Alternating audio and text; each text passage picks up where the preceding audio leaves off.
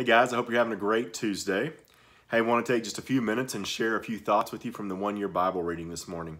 Now, in the one-year Bible, we are in the book of Ezekiel, which Ezekiel is this amazing prophetic book about mainly the end times, about a lot of the things that are going to happen, a lot of things that have happened in the last 100 years.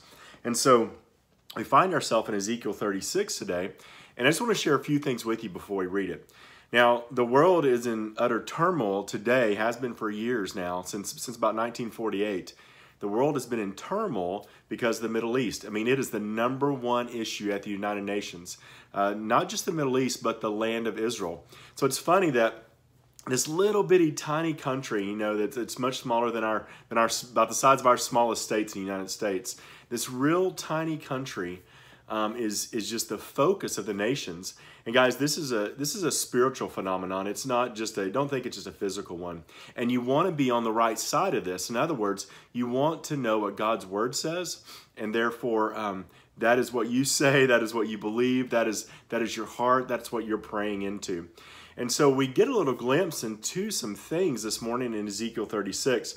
And he speaks, and before we read it, I just want you to know, when he speaks of the mountains of Israel, if you were to look at a map today in 2020, the mountains of Israel is what is today called by the United Nations, by many countries.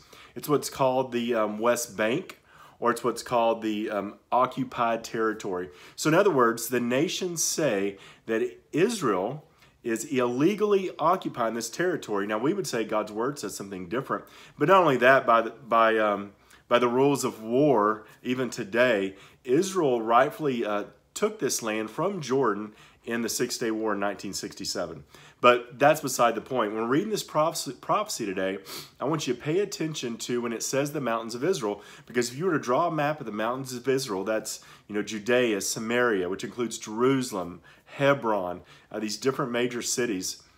If you were to make a map of 2,000 years ago or 3,000 years ago of the mountains of Israel, today that map would be the West Bank or the occupied territory. So keep that in mind as we're reading this. So I'm going to skip around and just read you a few verses in 36. So first of all, it says this. God speaks to Ezekiel, and he says, "Son of man, prophesy to Israel's mountains, or the mountains of Israel, or the West Bank today. Give them this message. O mountains of Israel, hear the word of the Lord. This is what the sovereign Lord says. Your enemies have taunted you, saying, Aha, now the ancient heights belong to us. Therefore, son of man, give the mountains of Israel this message from the sovereign Lord. Your enemies have attacked you from all directions, making you the property of many nations and the object of much mocking and slander." So this happened, a couple thousand years ago. The mountains of Israel were taken, and they were taken away from Israel. But then he goes on to say, I'm going to restore the mountains of Israel to the nation of Israel. I'm going to restore the West Bank to the Jewish people. And so, guys, when you hear all this turmoil, know that it is God. Why does Israel right now have the occupied territories or the West Bank or the mountains of Israel? It's because of the Lord. God has said he's going to do this. Now, let me read you a few more verses. Verse 6 says, "Therefore prophesy to the hills and mountains, the ravines and the valleys. This is what the sovereign Lord says. I am furious that you have suffered shame before the surrounding nations." So God had enough after a few thousand years. He was furious that these mountains have been taken from Israel. And he goes on to say, I'm going to give them back to you. Now we go down to verse 8. "But the mountains of Israel will produce heavy crops of fruit for my people, for they will be coming home again soon." Well, they're home now. "See, I care about you, and I will pay attention to you. Your ground will be plowed and your crops planted. I will greatly increase the population of Israel, and the ruined cities will be rebuilt and filled with people.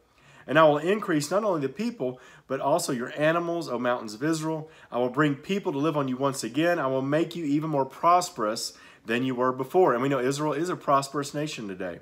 "Then you will know that I am the Lord. I will cause my people to walk on you once again, and you will be their territory. You will never again rob them of their children."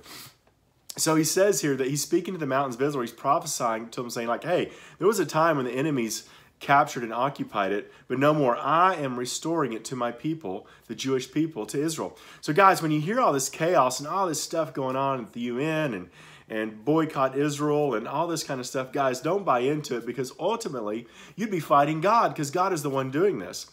And so when you read anything about the mountains of Israel, know that's talking about what we call today the West Bank, or what the UN calls the occupied territory.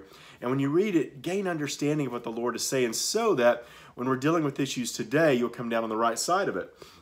Now, he was also saying, I'm going to cause the crops to once again bear fruit. Well, guys, if you were to look at Israel 100 years ago, it was a barren wasteland. But in the last 100 years, the Jewish people have returned, and once again, the land is producing. And once again, it is an oasis. It's producing fruit and vegetables and trees and all these things, because this land would not produce for another people. Because God had covenanted with Abraham to give his children, his seed, this land, it has not produced fruit for any other person. This is a historical fact. Like, this land it was a barren land for 2,000 years, and now it is once again beautiful, because God has brought the Jewish people back to the land of Israel, and this is his doing.